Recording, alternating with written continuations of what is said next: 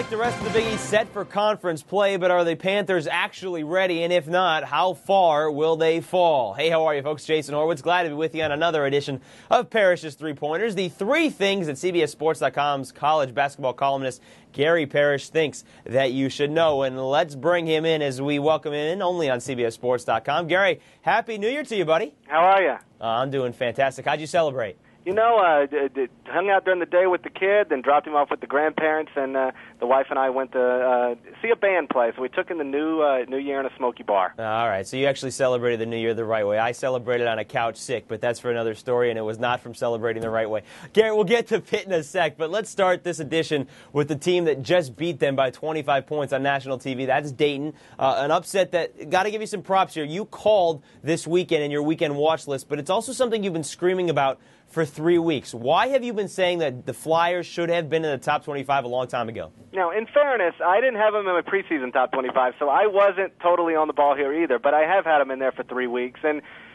you know, they go on the road, they win at Louisville. Impressive. And I look a lot at scores, who you play, how you play against those teams, and they just had one slip-up and really been impressive everywhere else.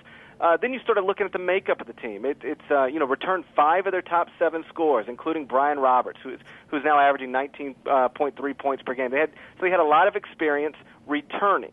They have balance. There's only one guy playing more than 28 minutes per game.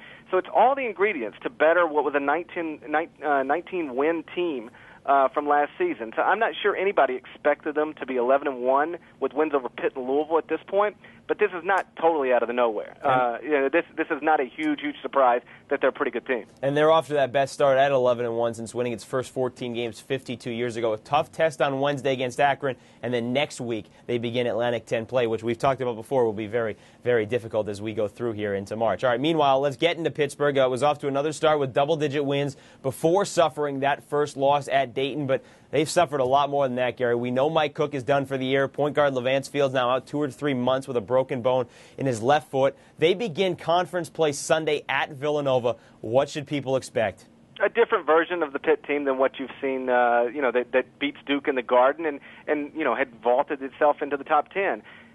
Let's be honest here. 2 of its top 4 scores are down. That's 22.3 points per game for a team that doesn't score a lot anyway. 2 experienced guys. And so, look, Sam Young and DeJuan Blair are good enough to keep them competitive in the Big East. And I still think they'll make the NCAA tournament.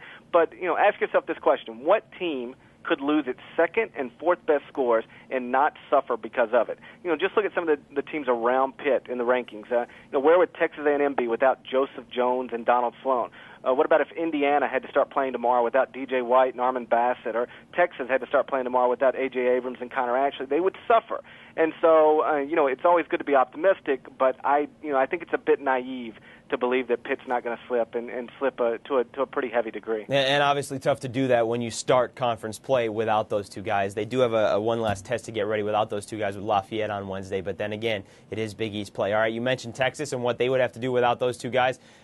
They don't have to play without those 2 guys. They play a lot of minutes, but they're not winning right now. Texas, after that 11-0 start, has dropped 2 straight to teams from the Big Ten. What's the difference between playing those 2 good teams versus the 11 they won when they also played some good teams in there? Well, I think the truth is probably somewhere in the middle. They probably aren't good enough to be the type of team that should go into UCLA and win.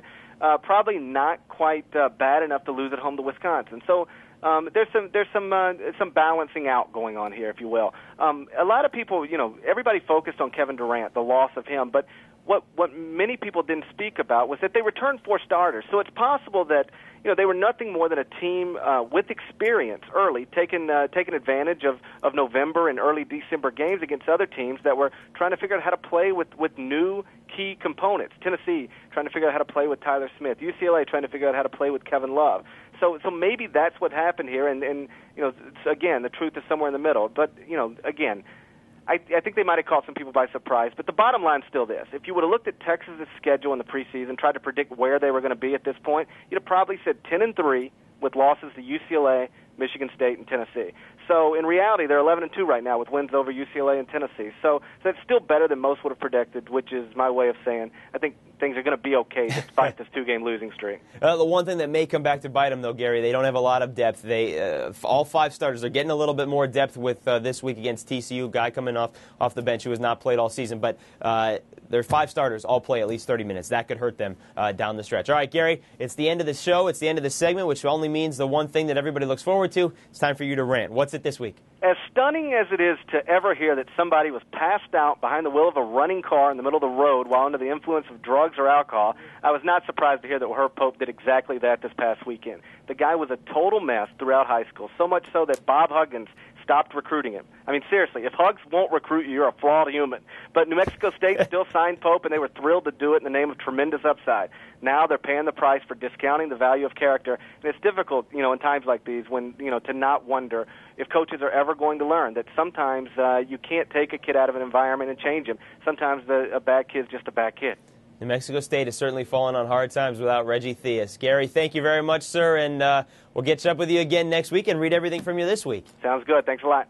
All right, folks, there you have it. The voice of the words you should be reading every single week, the voice of college basketball, the words of college basketball. And, of course, you can check out all of Gary's articles on CBSSports.com. And don't forget to watch In the Paint each and every week with Bill Raftery, fresh every Thursday. That on the site and all over the CBS Audience Network. For GP Gary Parrish, I'm Jason Horowitz. Take care.